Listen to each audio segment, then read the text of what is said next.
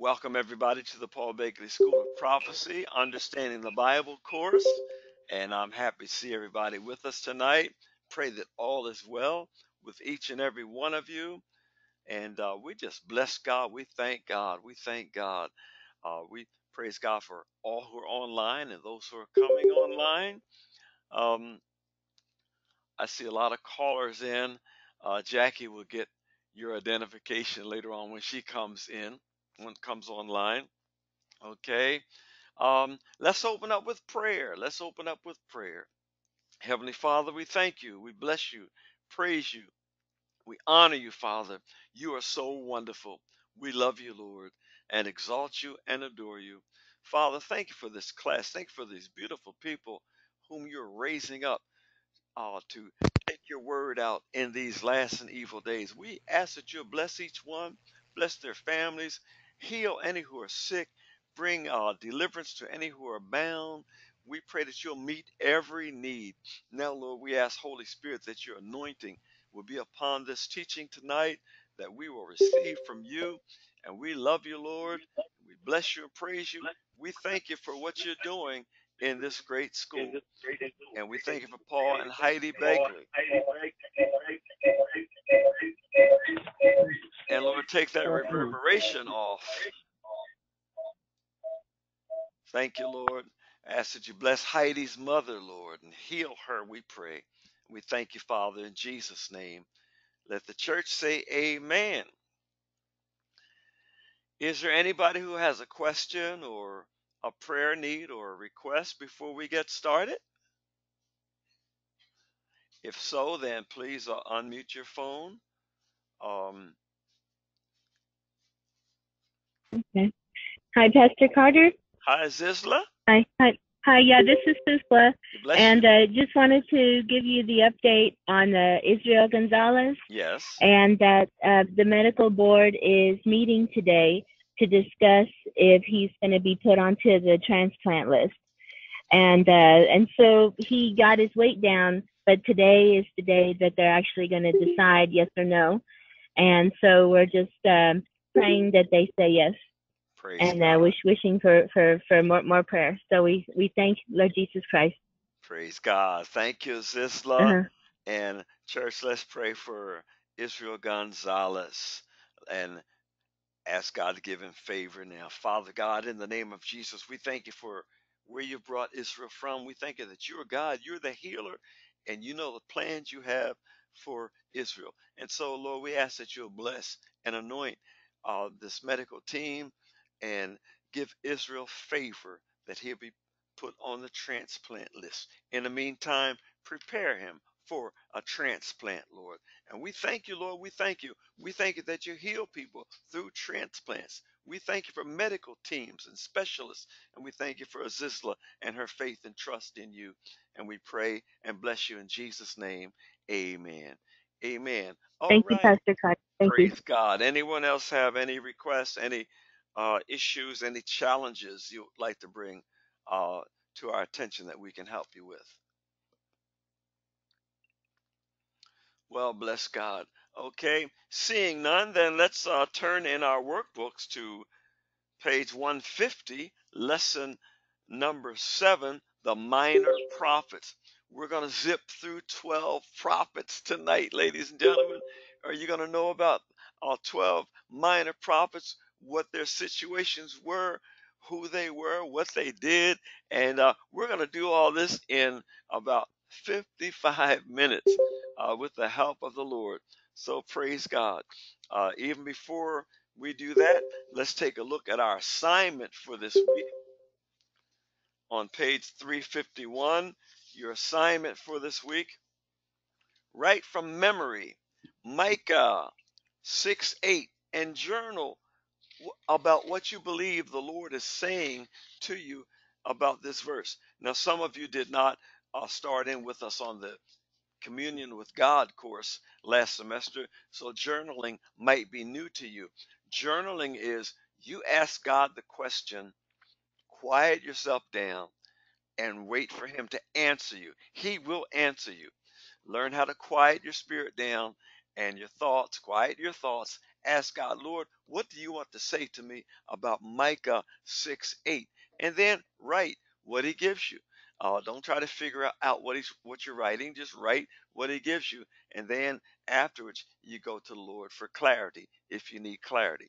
Micah 6:8 says, He has shown thee, O man, what is good, and what does the Lord require of you? But to do justly, love mercy, and walk humbly before thy God. That's Micah 6:8. That's a lifestyle word. That's a word of prophecy from the Lord, and it's a lifestyle word. He's shown us, oh man, oh woman, what he requires of us. What does he require of us? But to do justice. Love your neighbor as you love yourself. Treat everybody right. Do justice. Love mercy. Be merciful unto all people as the Lord has shown you mercy. And walk humbly before God. Don't walk puffed up or in pride. That is a lifestyle message from the Lord. So, number one in your homework assignment is to journal on um, what Micah 6:8 says. If you have not memorized it, write it out anyhow. Number two, Hosea's marriage was an allegory. This is a new term for you. An allegory. An allegory is a story where the characters in the story or events are symbols of a spiritual message God wants to give to you.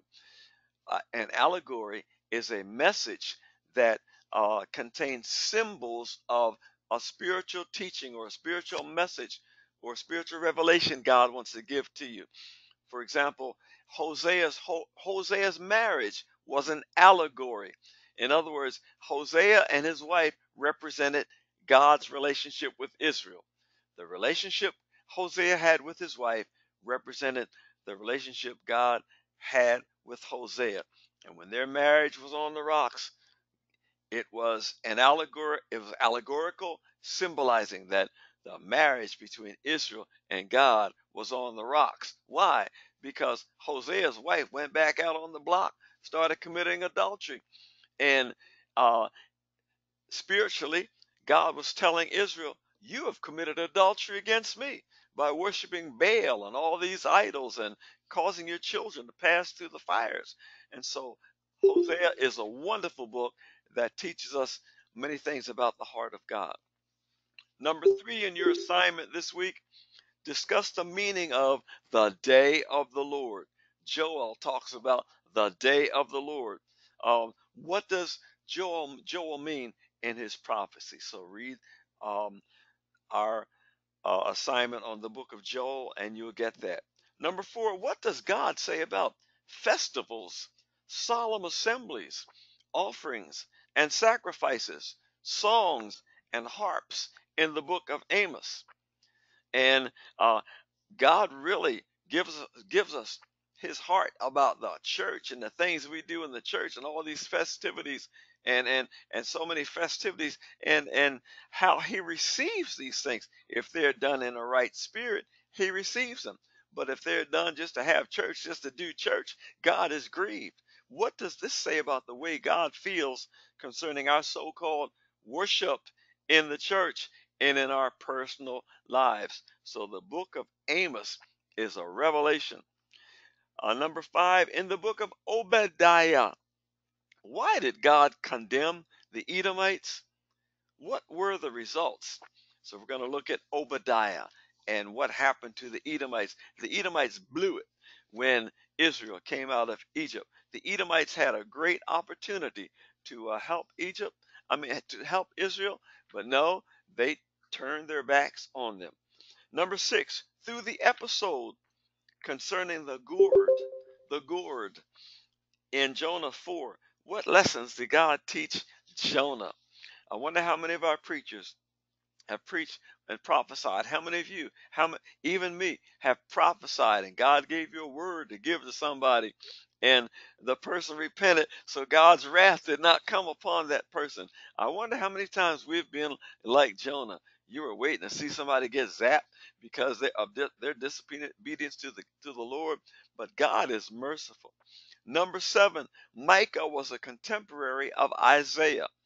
He was an 8th century prophet. Describe the conditions of the people of Israel and Judah in the 8th century BC and why God continued to send prophets to them. Ladies and gentlemen, when you look at the 8th century prophets, Micah, Isaiah, so many of them, and the prophecy God gave through them, and when you look at the conditions in their nation, you'll say, wow, I'm looking at the USA. Or Sandra Lee up in Canada, I'm looking at Canada. Wow, or Linda Spada, I'm looking at Canada. What was happening in 8th century Israel and Judah is happening today. And what God did to Israel, what do you think God is going to do to us if we don't repent? And so the scripture, 2nd Chronicles 7:14, you can add that to your answer. If my people which are called by my name will humble themselves and pray, seek my face, and turn from their wicked ways, then will I hear from heaven. I will forgive their sin and heal their land. That if, it's a supposition. God wants this nation and the nations to repent. Question number 8.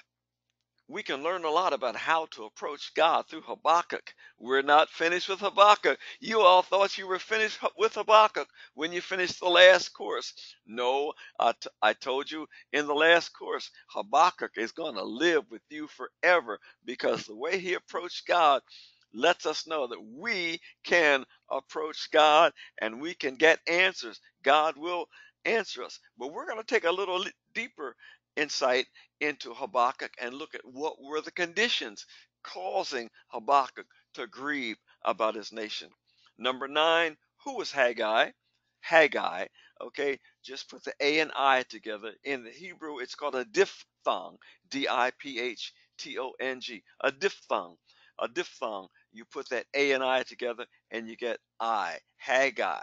Some say Haggai, but it's actually Haggai. The A and I are what you call in the Hebrew a diphthong. Who was Haggai and why did God call him to prophetic ministry? He had a work to do. He only ministered for a few months, but he had a great work to do. So you'll find that out when we look at the overview of Haggai tonight. Number 10, describe at least one prophecy of Zechariah, not Zachariah. There's no book of Zechariah, it's Zechariah. Zechariah was the father of John the Baptist, but this is Zechariah. What was described at least one prophecy of Zechariah and how it was fulfilled in the New Testament. One of the major scriptures that we've learned over the years. One of the major scriptures comes from Zechariah, the book of Zechariah. You've heard people say, "Not by might nor by power, but by my spirit, saith the Lord." And then number 11 in your homework assignment, meditate on the messages of the prophets and briefly underline that word briefly. Briefly describe what themes the prophets have in common. From the study of the prophets, what have you learned about God, man, and God's working with mankind and this world? You don't have to take all of the prophets, just take a few of them and identify what they had in common. For example, when you look at Isaiah and when you look at his contemporaries, Micah and Amos, you'll see themes that they have in common. The major prophets and the minor prophets, they had themes in common.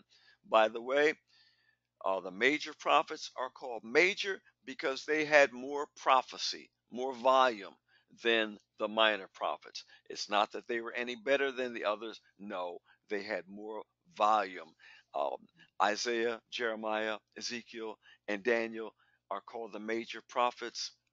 And included in this is the book of Lamentations because the volume, the amount of what they had to say is much more compared to um, Hosea, Joel, Amos, Obadiah, Jonah, Micah, Nahum, Habakkuk, Zephaniah, and Malachi. So that's your homework. So let's go back to page 150 in our workbook, and we're going to kind of zip through the 12 minor prophets. But we're not going to zip.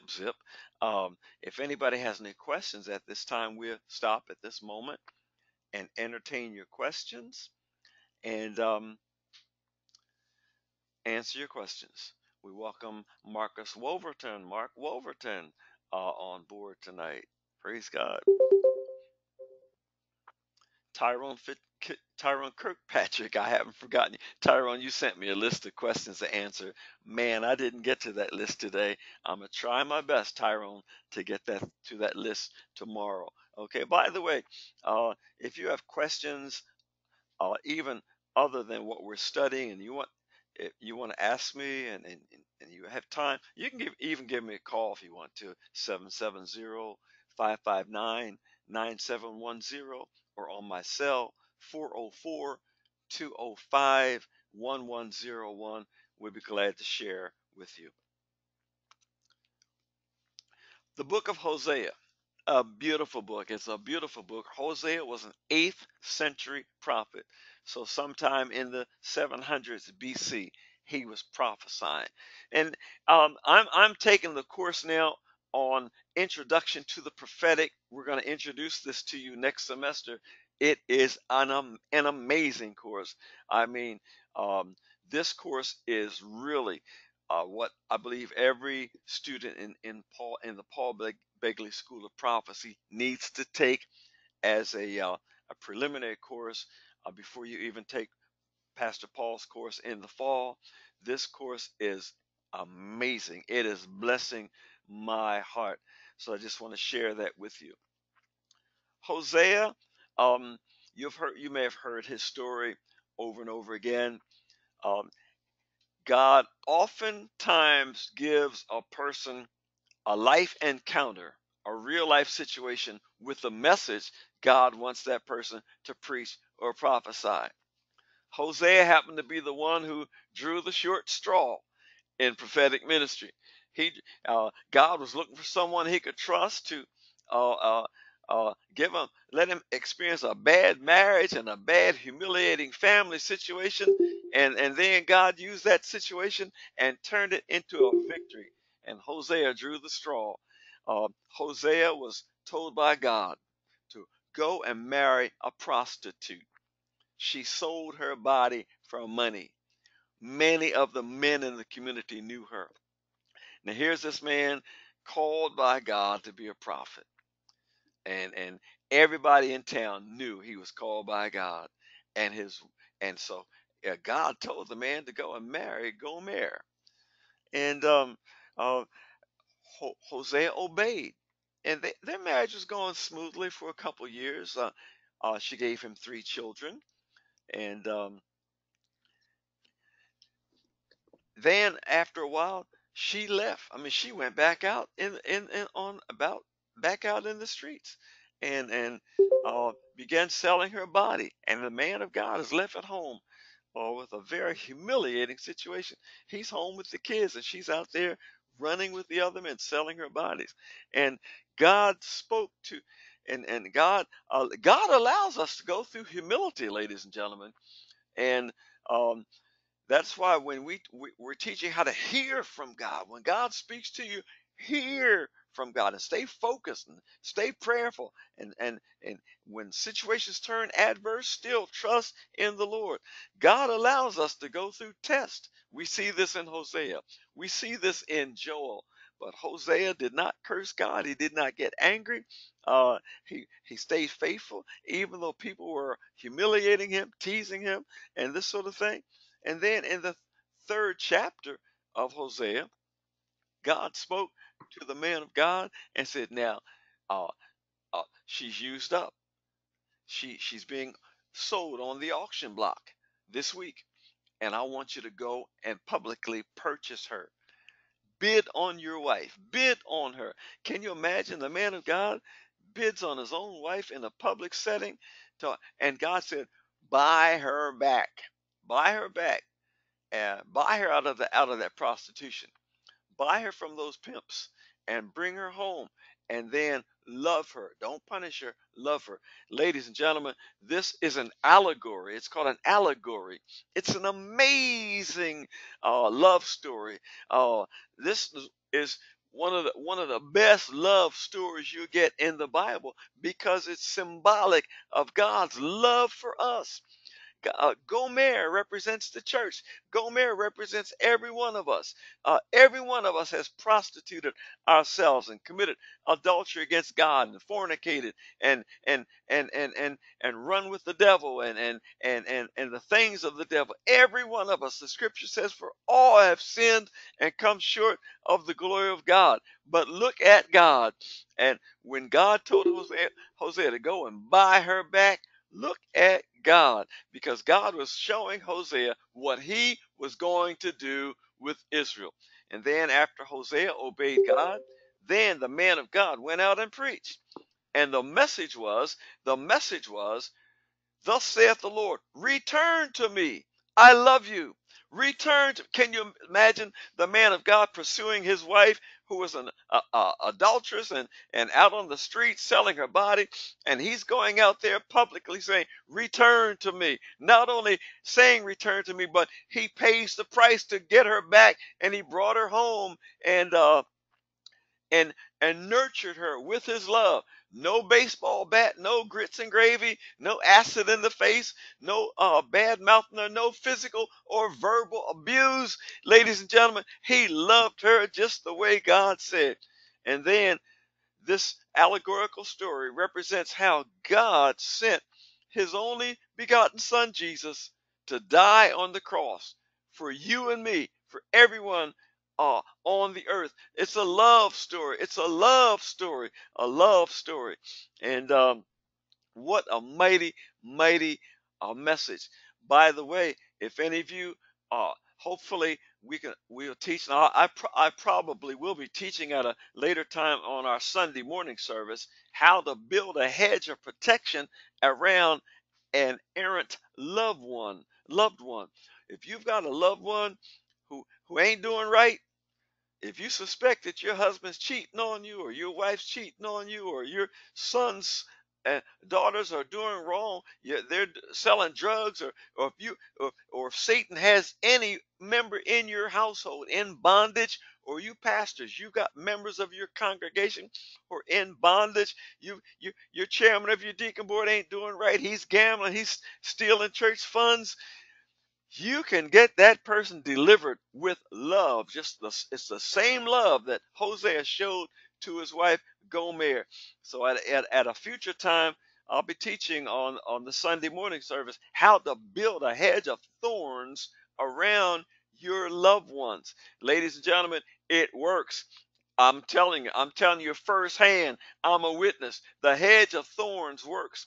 If you've got a loved one's not doing right, or you suspect your husband's not doing right, or your wife's not doing right, or a child, or anyone under your authority is not doing right, you can get them delivered by asking God to build a hedge of thorns. And we base this on Hosea chapter 2, verse 6. So we're going to leave Hosea, and you read those first three chapters, especially of Hosea in the Bible, and read the description in the workbook, and look at God's powerful love as God exhibited his love for Israel and all mankind through the marriage of Hosea. I mean, this is a love story, ladies and gentlemen. And then after Hosea had matriculated, earned his degree in the Paul Begley School of Prophecy. After Hosea graduated from the Paul Begley School of Prophecy, now he was ready to go out and prophesy, and the Lord sent this message: return to me, O Israel, return to me. I love you. I know you cheated on me. I know you're not doing right, but I forgive you. Return to me. So, ladies and gentlemen, sometimes we've got to go through the school. We've got to go through the school of hard knocks. Uh, uh, we've got to climb some rough mountains. I know. You say, "Mountain be thou removed." Some mountains don't seem like they're going anywhere. But once you've gotten that degree and you've paid your dues and ready to ministry, God can use you. God can use, and God will use your experiences. And look at what Micah is saying. Do justly, love mercy, walk humbly before God. That's a lifestyle, ladies and gentlemen. So we learn a lot from Hosea. Let's move next to the prophet Joel. Joel. Most people know Joel because Joel prophesied in 2:28 and 29, I think it is. 2 28 and 29. In the last days, I will pour out my spirit upon all flesh. I will pour out my spirit upon all flesh. Your sons and your daughters shall prophesy. Your old men shall dream dreams. Your young men shall see visions. And upon your servants and handmaids, I will pour out my spirit. Joel um, prophesied that all of the church will receive the Holy Spirit. Not just the charismatics, not just the Pentecostals, not just the preachers, not just the apostles. We all are recipients of the Holy Spirit. That is why we urge you, we ask you, please seek the Lord for the baptism of the Holy Spirit. Seek the Lord. Study the scriptures about the baptism of the Holy Spirit. I'm teaching on Sunday mornings a series started this past Sunday. I'm teaching a series, ladies and gentlemen, at my 11 o'clock Sunday morning service. It's a 45-minute service, and I'm teaching on a series on why every believer ought to be baptized in the Holy Ghost. In the next several weeks, we're going to talk about the baptism of the Holy Spirit, how to get the baptism of the Holy Spirit, how do you qualify for the baptism, what is the baptism of the Holy Spirit. We're going to talk about speaking in tongues. We're going to talk about the gifts of the Spirit. We're going to talk about laying hands on the sick. We're going to be talking about casting out demons. We're going to put this whole thing together about the baptism of the Holy Spirit, not what LeRoy Carter thinks, but what the scripture says about the baptism of the Holy Spirit. We want to find out why the church is running from the baptism of the Holy Spirit. God has already given us a formula to get things done, and he says, do not be drunk with wine, in which is excess, but be filled with the Holy Spirit. I believe in the next several weeks, we're going to look at about a 10-week period of time in which we're going to just take a look at the baptism of the Holy Spirit and let everybody know that every believer should be baptized in the Holy Spirit and why. I'll tell you, once you get the baptism of the Holy Spirit, you'll realize that the Christian life is like plop, plop, fizz, fizz. Oh, what a relief it is. You don't have to work your way. You don't have to prove yourself. You don't have to kill yourself trying to be a Christian. It's like Alka-Seltzer. Plop, plop, fizz, fizz. Oh, what a relief it is, ladies and gentlemen. So we just praise God. We just praise God. Yes, Pastor Marcus, God has more for us, and many believers are living beneath what God wants us to have. Why? Because so many people have had their minds messed up by preachers, prophets, pastors, members of the body of Christ who spoke out of ignorance, and many still teach out of ignorance about the baptism of the Holy Ghost. Ladies and gentlemen, we're taking this baptism thing. I mean, Christ died on the cross, and then he said to his followers, he said, tarry in Jerusalem. Wait for the promise. He gave the Holy Ghost as a promise, ladies and gentlemen, so that we can get accomplished what he wants us to do. And he spoke this through the prophet Joel. Through the prophet Joel, 800 years before Christ came on the earth. So Joel is very, very important. In addition, Joel talks about the day of the Lord. And so in your lesson, you'll look at the day of the Lord. What was going on? What is the day of the Lord?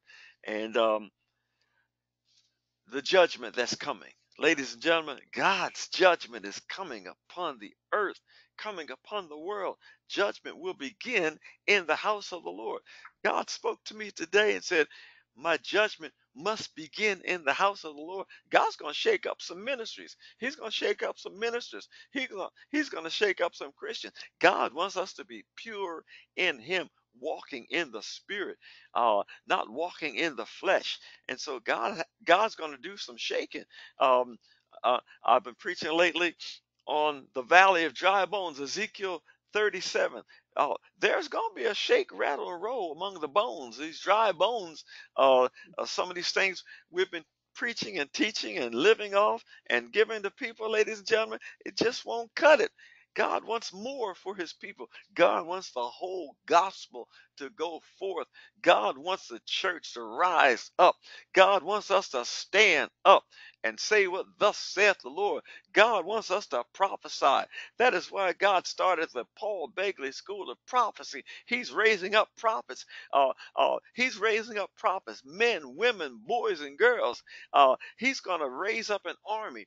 It is my daily prayer, ladies and gentlemen. God will raise up an army of prophets, raise up an army of prophets, and many of you will be in that army of prophets. You're already in the army, and you don't have to wait until you graduate, Tyrone Kirkpatrick. You don't have to wait until you get your degree. You can go out and prophesy now. If God puts on your heart to go and give a word to somebody, give them that word. That's prophesying. Prophecy means you hear from God and then you speak what thus saith the Lord. Tyrone says, I want this power. Tyrone, we're going to talk, man. You got to give me a call, man, so we can talk. God's given me some things for you, okay? And God has given some things for the church. If you're not going to church on Sunday mornings, please join me on Sunday morning at 11 o'clock. And if you are in church, praise God, go there. I do not want to separate anyone from your congregation, but get the video. Get the video. Get the video. We're teaching these things they're on our YouTube channel, LeRoy Carter. And praise God. I'm representing the Paul Begley School of Prophecy as we begin teaching on the baptism of the Holy Ghost and uh,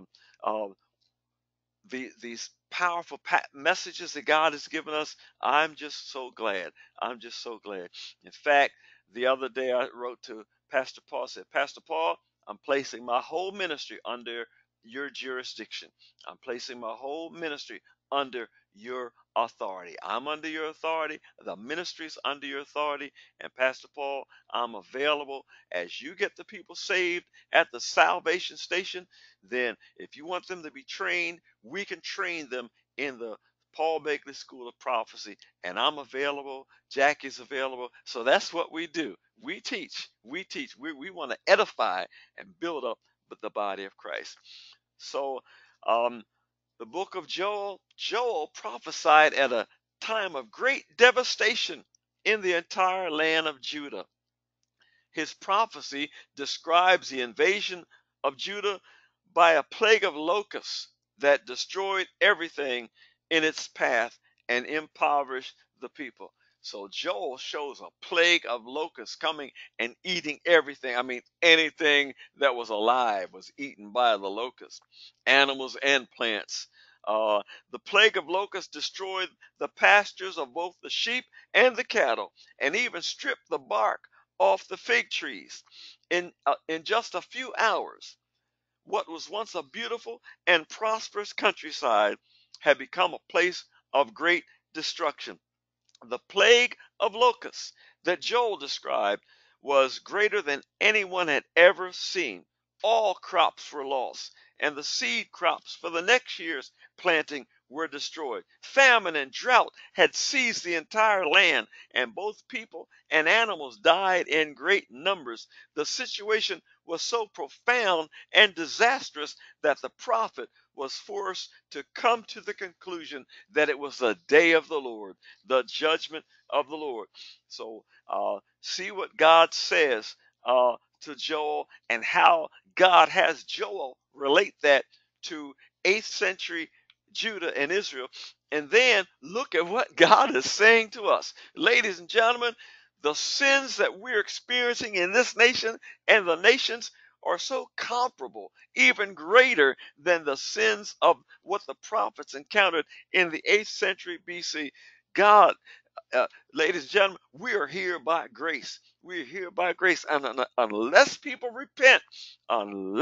repent, Judgment is coming, ladies and gentlemen. That is why we have the the uh, the calling upon our lives. We've got to go and tell them to return to God, and we've got to do it in love, ladies and gentlemen. You can't beat the people over the head with the Bible. You can't force them, but you tell them in love, and you set the example, because God wants to save. The scripture says in 1 Peter 3:9, God is not unrighteous.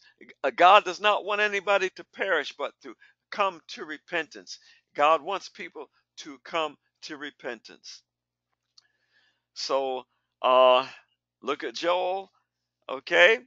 Then let's go to Amos. Amos. Amos is our third minor prophet, written between 760 and 750 BC. Amos was a layman. He was not a minister. He was not a professional minister. He was a layman. He was a fruit picker, a fruit a fig tree dresser. He trimmed trees. He cut leaves. He was like somebody with a lawn care service. Okay, he wasn't professional, but he did a professional job in trusting in the Lord. He was a shepherd, a fig tree dresser. His home was in Tekoa, which is about 12 miles south of Jerusalem, on the edge of the Judean desert. His name means burden bearer. Amos carried a burden. He had a burden for Israel.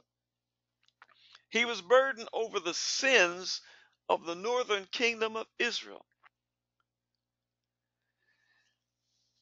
Whereas Amos was crushed with a sense of the unfaithfulness of Israel to the love of God, the prophet was outraged at the violence they had done to the justice and righteousness of God. Not only were the people unfaithful, but they just turned their backs on God. They lived any old way they wanted to live. And so God called him and gave him a message. It was a time of great prosperity in Israel and Judah. The 8th century BC was a very prosperous time. Under Jeroboam, Israel gained control of the great international trade routes, including the King's Highway that went through Jordan, as well as the Way of the Sea through the Jezreel Valley and along the coastal plain. Idolatry was widespread. I mean, the people just had all kinds of idols. Ladies and gentlemen, even the priests in the temple worship idols. They had idols on the top of the temple of God. The priests worship idols, ladies and gentlemen. That's how corrupt Israel was in the 8th century. The rich lived in luxury while the poor were oppressed in poverty. Immorality was widespread, and the judicial system was corrupt. People interpreted their prosperity as a sign of God's blessings upon their lives. God, however, promoted Amos to tell the people that he was not pleased with them. God's patience was exhausted and punishment was inevitable. Unless there was a change in the hearts of the people, God promised to destroy them.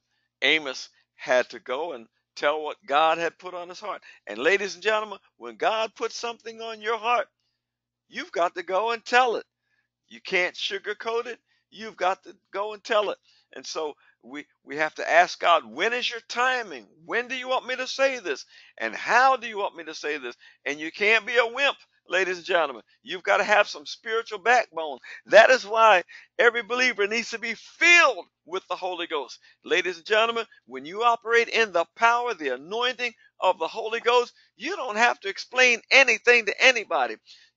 You don't have to make any excuses for anything you say or do. As long as you know you're operating in the power of the Holy Spirit, doing what thus saith the Lord, you don't owe anybody any explanation. So look at Amos.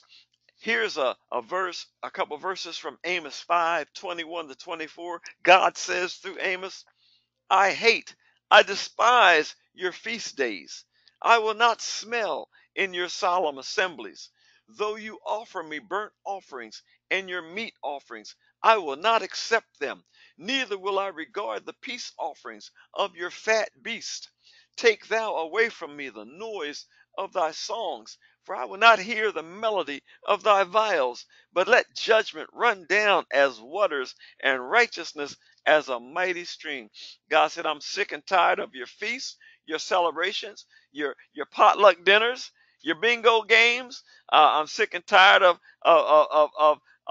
your fashion shows, and I'm even sick and tired of your praise teams and your songs and your choirs and your demonstrations. I'm sick and tired of it because you've sinned against me and you won't repent. So I won't even hear your songs. You can sing as much, make all the CDs you want, sell CDs, have concerts, banquets, all this. I won't hear you, God says. Ladies and gentlemen, God is speaking to the church today. So read Amos. The next book is the book of Obadiah. Obadiah. We know very little about Obadiah. It's the shortest book in the Bible. The shortest book in the Bible. Obadiah.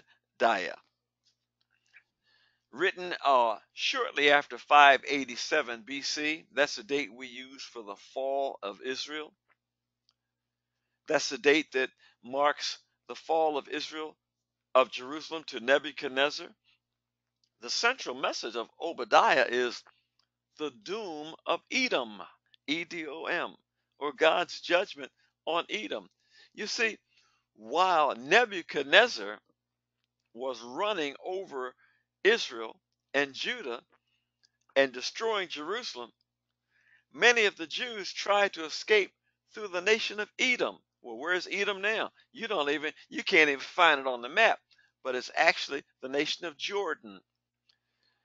And many of God's people wanted to escape through Edom, but the Edomites cut them off. Their army would not allow the Jews to escape, and many of the Jews were put to death. God did not forget this, ladies and gentlemen. He did not forget this. Just like he did not forget that nation that failed to allow Israel to pass through their land when they came out of Egypt. God has a good memory. He will not forget. But praise God, hallelujah, when we repent, he will forget our sins. He says, I will remember them no more. So the book of Obadiah, what God said to Obadiah, um, and Obadiah's warning to the Edomites. Um, he told the Edomites, God will not forget how you treated his people. So we won't spend much time in this book, although it is the shortest book in the Bible. The shortest book. Obadiah 15 says, for the day of the Lord is near upon all the heathen, and as thou hast done, it shall be done unto thee. Listen to this. For the day of the Lord is near upon all the heathen. As thou hast done, it shall be done unto thee. Thy reward shall return upon thine own head. Ladies and gentlemen, all the scriptures tells us to do unto others as we'd have them do unto us. What goes around comes around. As a man soweth, so shall he reap. So Obadiah is reminding the Edomites, God has not forgotten what you did. The Edomites were descendants of Esau. Descendants of Esau. Okay, let's look at Jonah. We're all familiar with Jonah and his history, his story. And he was a prophet who lived around the same time of Jeroboam II. He lived in the town of Gath-Hepher, which was a village located 3 miles from Nazareth. He's known as the first foreign missionary. Jonah, the first foreign missionary. God called him, he was a Jew, and sent him to go to another nation to preach God's message. And that was mind blowing for the Jews because they thought they had a monopoly on God. But see, God loves all nations. God has no respect of persons. He doesn't love anybody better than he loves anyone else. He wants all the world to be saved. And so we see in Jonah God's concern for every nation. Jonah hated the Ninevites, and he reluctantly obeyed God to go there to preach. In fact, God told Jonah to go to Nineveh, and Jonah bought a boat ticket to go in the opposite direction. He was heading for Spain. And you know about the big fish. The big fish. God raised up the big fish. God can make some fish now. He may raise up the big fish, and Jonah spent 3 days and 3 nights, ladies and gentlemen. And this is allegorical. It's a type of Christ. Whereas Jonah spent 3 days in the belly of the fish, and it's believed that he died in the belly of the fish, and the fish vomited him up 3 days later on dry land, and God restored him to life. And Jesus used the example of Jonah uh, to remind the people, tell the people, he would spend 3 days in the earth. He would die, and on the third day, he would rise again. So, ladies and gentlemen, when people say, I'm not an Old Testament Christian, I'm just a New Testament Christian, you need to tell them, open up your mouth and tell them, we preach the whole gospel from Genesis to Revelation. We preach the whole gospel. The Old Testament is important to the New Testament. The New Testament is a fulfillment of the Old. Don't separate. I've heard preachers, I don't preach from the Old Testament. Those are some ignorant, we've got some ignorant preachers. We've got some ignorant pastors. I don't preach the Old Testament. Well, you're just plain ignorant. And I'll tell them, ladies and gentlemen, hey, Matt, I'm not afraid to tell them, you don't preach the Old Testament, you're ignorant. And people are ignorant. They're dumb for sitting up under you. They ought to pack up and leave. In fact, they ought to run from your presence. We preach the whole word of God. All scriptures given by inspiration of God and is profitable for doctrine, for reproof, for correction and instruction, that the servant of the Lord may be thoroughly equipped. God wants to thoroughly equip us with the whole gospel. So Jonah, God sent him out, and he disobeyed God. He tried to go in the opposite direction. But when God's hand is on you, God's hand is on you, and God wouldn't let him go. If you're on a cruise, if you're on a Caribbean cruise, and all the people on the cruise ship come to you, knock on your doors, hey, what have you done?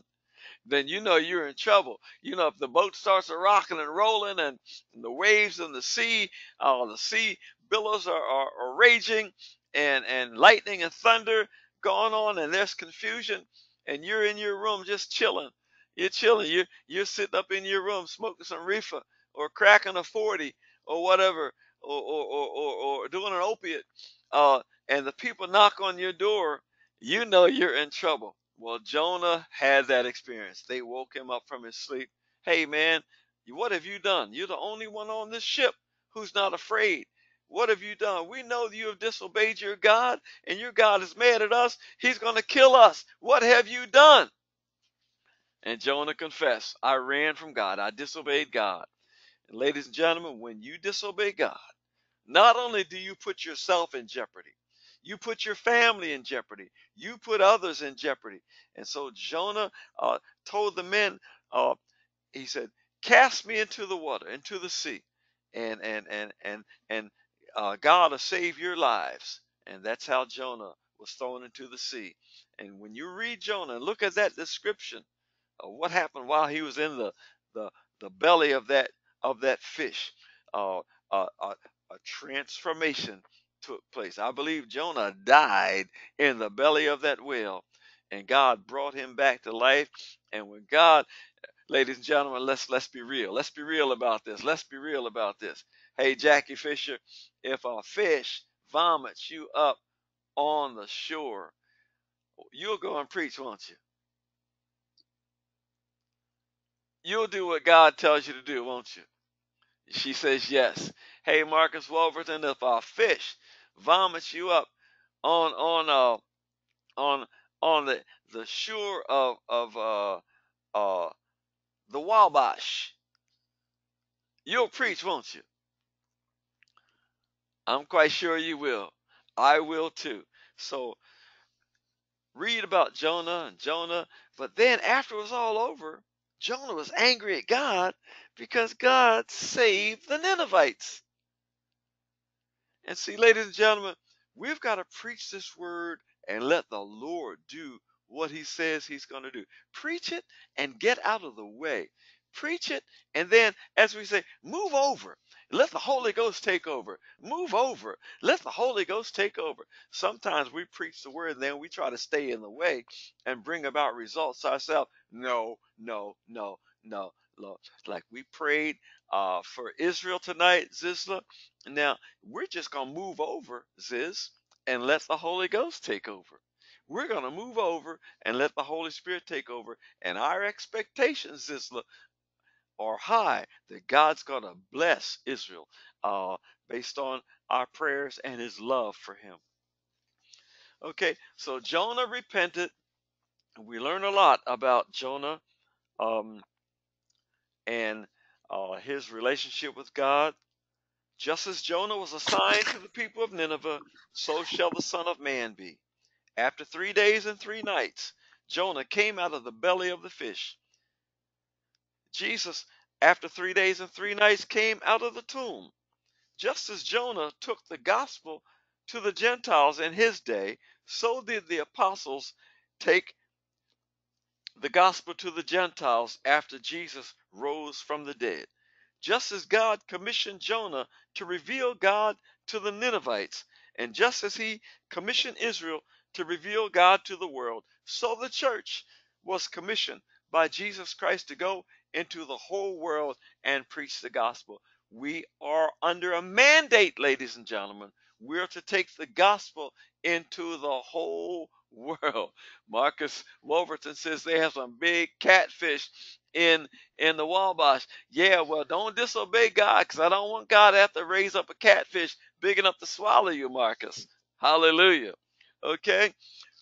When the church has the attitude of racism and exclusivism that was exhibited by Jonah and Israel, the church fails to accomplish its task. But when the church takes seriously the command of God to arise and go to the nations of the world, those people who hear the word of God and respond to it in faith will experience the mercy and forgiveness of God in a life changing and culture changing way. I thank God. I thank God for the opportunity to have gone on several foreign missions and to see people in other nations receive the Lord. Praise God. Uh, Wherever God sends you, He will equip you and He will perform what He promised to do. You go in love. Wherever God sends you, ladies and gentlemen, love the people God sends you to minister to. And now look, let's be real about it. Some of them will get on your last nerve. That's when you give your last nerve to Jesus. Here, Jesus, I give you my last nerve. I'm operating now on your nervous system, Lord Jesus, and help me to operate in love. We've got to minister in love. Uh, Sometimes the very people God sends you to will reject you. They rejected the prophets. They stoned the prophets. They stuffed Isaiah in a tree and sawed the tree in half. They killed the prophets.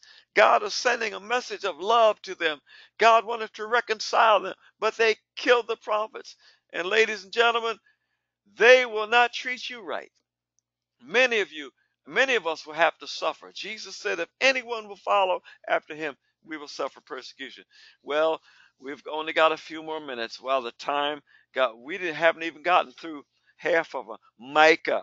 Okay, read on Micah and read his prophecy. He's the one who prophesied, and they said unto him, in Bethlehem of Judea, Micah prophesied where the Messiah would be born. Um, Praise God. So we thank God. We thank God. And Micah gives us this great scripture, which is our memory verses. memory verse. He has shown thee, O man, what is good. And what does the Lord require of you? Meaning men and women, what does the Lord require of us but to do justice, love mercy, and to walk humbly before him. And when we do this, we have everything covered. Let's go to Nahum, the book of Nahum, real quickly. Nahum is a minor prophet, and he's like the prophet that followed after Jonah. Where Jonah prophesied against Nineveh, so did Nahum. After Jonah preached in Nineveh, there was a great revival, and that revival only lasted about 100 years. After 100 years, the people returned to sinning against God. And so God raised up Nahum 100 years after Jonah and and gave Nahum a prophecy that God was going to destroy Nineveh. And God did exactly what he said he would do. God does not forget, ladies and gentlemen. God does not forget. Nahum 1:15 says, behold, upon the mountains the feet of him that bringeth good tidings, that publisheth peace. O Judah, keep thy solemn feast, perform thy vows, for the wicked shall no more pass through thee. He's utterly cut off. No more will the wicked come and capture you as they had been doing out of Nineveh, raiding Israel and killing people. So that's the book of Nahum. Habakkuk, we studied Habakkuk in our last course, and Habakkuk is so important to the Paul Begley School of Prophecy.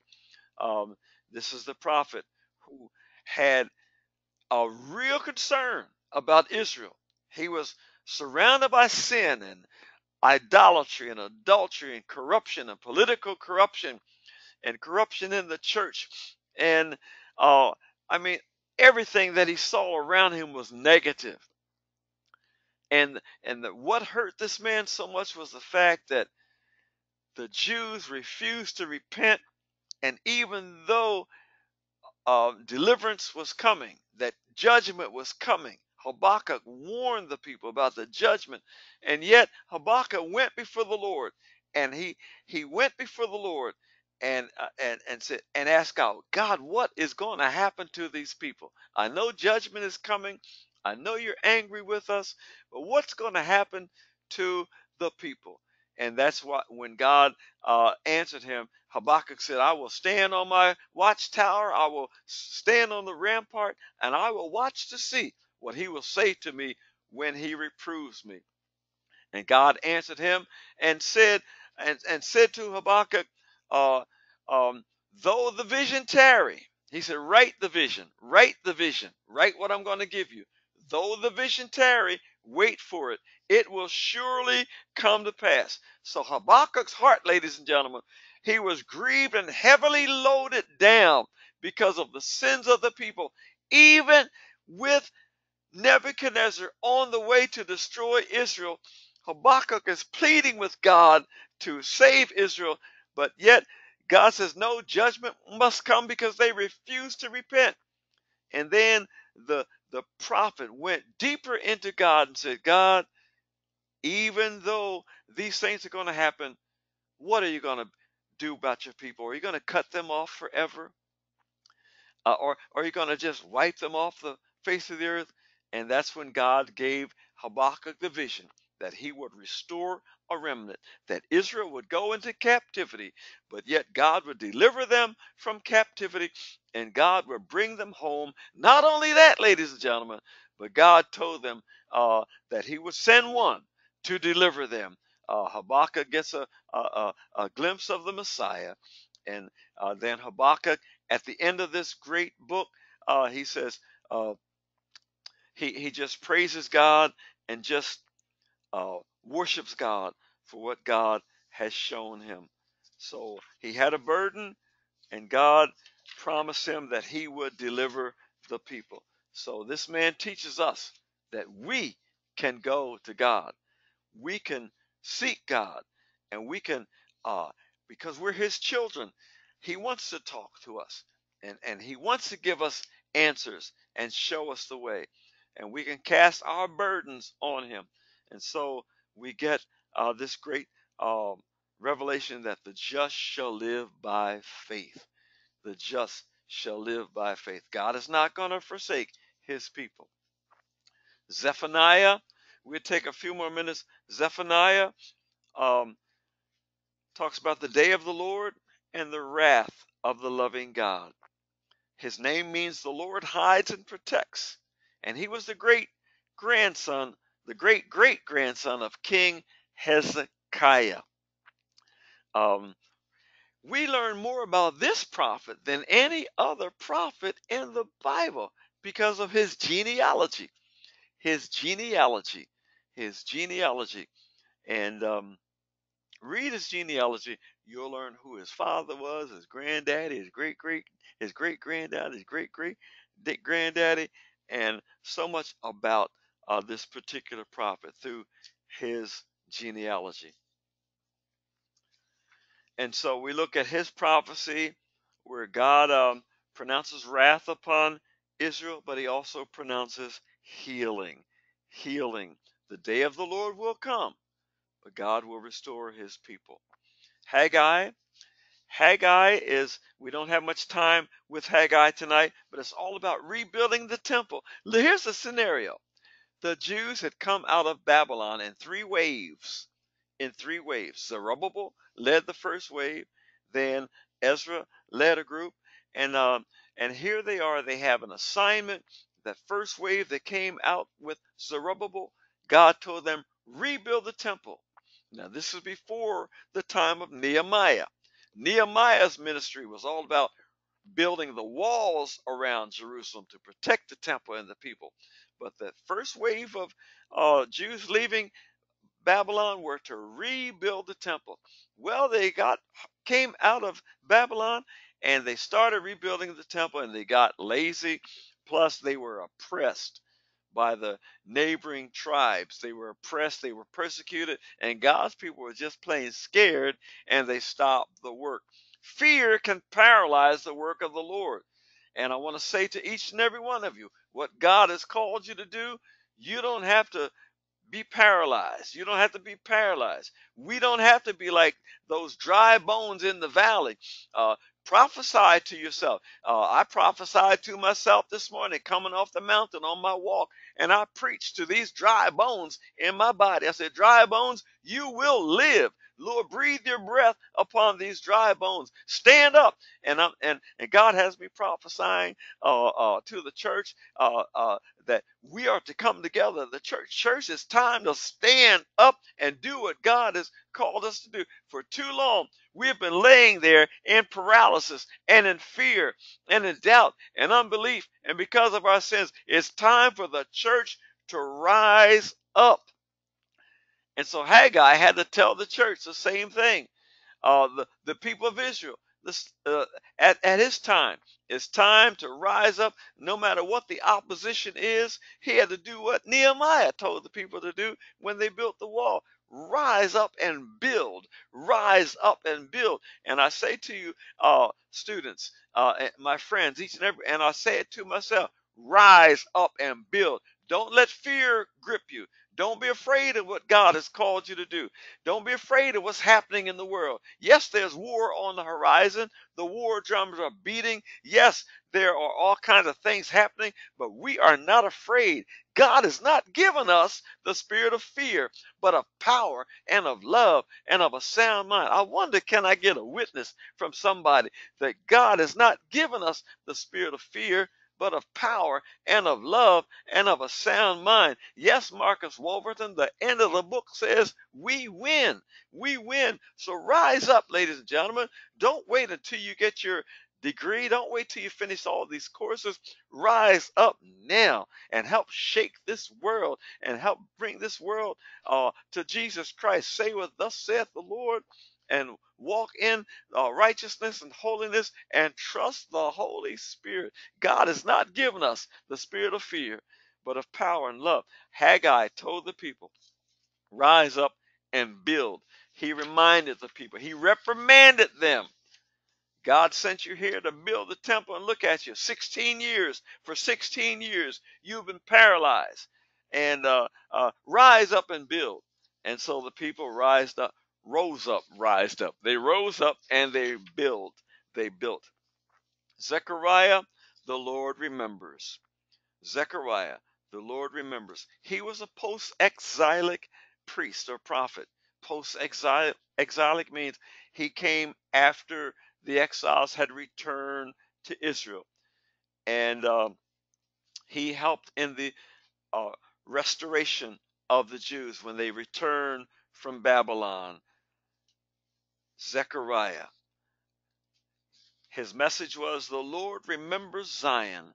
The Lord remembers Zion. The Lord said, I am jealous for Jerusalem and for Zion with a great jealousy. So Zechariah was called to encourage the people. He was like the exhorter. He helped to edify the body, but he also exhorted and reminded them God is with us. God is on our side. And ladies and gentlemen, after Zechariah and Malachi, there are no more prophecies. Okay? Um, Jewish history, Old Testament history ends with the story of Esther. Old Testament story ends with Esther. When you study Nehemiah, Ezra, Nehemiah, and Esther, Old Testament history ends with the story of Esther. Esther is all about the Jews who did not leave Babylon, but they chose to remain in Babylon and what happened to them. Ezra and Nehemiah tell you what happened to the captives that returned. That's it for Old Testament history.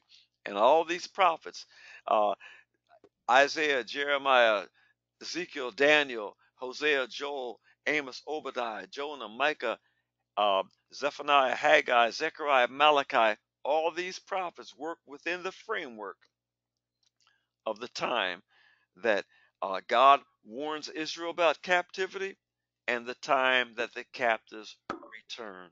So Zechariah's prophecy is very important, and so is Malachi's. Malachi's. Okay? Um, Zechariah gives us this great verse of scripture, Zechariah 4:6. Then he answered and spake unto me, saying, this is the word of the Lord unto Zerubbabel, saying, not by might, nor by power, but by my spirit, saith the Lord of hosts. And I want to say to each of you, it's not by might, nor by power, not by how many degrees you have, not by how much money you have in the bank, not if you're politically correct, line up with the right political party, not if you know people in City Hall and this and that. It's not even if you're on in good standing with your pastor. It's not by might, nor by power, by my spirit, saith the Lord. That is why God wants us to be filled with the Holy Ghost. Let the Holy Spirit live in us. Let the Holy Spirit rise up in us like rivers of living water. Loretta, your church is named Rivers of Living. Your church is named Living Water Ministries. And let the living water, every one of us who's been born again by the Spirit of God, has living water rising in us. Now, get filled with the Holy Ghost. Get baptized in the Holy Ghost. Let the Holy Ghost come and fill you and rise up in you like rivers of living water. And there is no challenge, no situation you cannot face that God cannot handle. Okay? So, Malachi, we end with Malachi, the last book of the Old Testament. And he prophesied after the days of Nehemiah when the conditions in Jerusalem were deplorable. His prophecy takes place 80 years after Haggai and Zechariah stirred the people to rebuild the temple. Malachi's message was all about God's claims upon his people. The Lord said, I have loved you. Yet on every hand, the Israelites doubted God and questioned his love for them. When you look at Malachi chapter 1 through Malachi 3:8, there are about 7 or 8 times when Israel doubted God's love for them, and God uh, had to remind them of His love. God will never stop loving you, ladies and gentlemen. He will never stop loving you and me. So Malachi was the last of a number of divinely inspired men to prophesy the coming of the Messiah. Okay, so that's about it for our coverage of the minor prophets. Okay, and we pray that you'll read through your workbook and work your way through. And if you have any questions, please give me a call, send me an email. I'll be glad to go over with you more thoroughly, spend time with you, um, and help you in any area. Well, I hope you enjoyed this presentation tonight. I hope it was edifying and a blessing to you. And we thank God. We thank God. Um, I just thank God for this opportunity to teach and to share with you and be a blessing. And on behalf of my wife, Jackie, we love you and thank God for you. Praise God. Praise God. We're going to ask the birthday girl to come and give us some closing remarks and maybe open the door for any questions. We're going to stop the taping for those of you who are listening uh, at the video. We love you and thank God for you.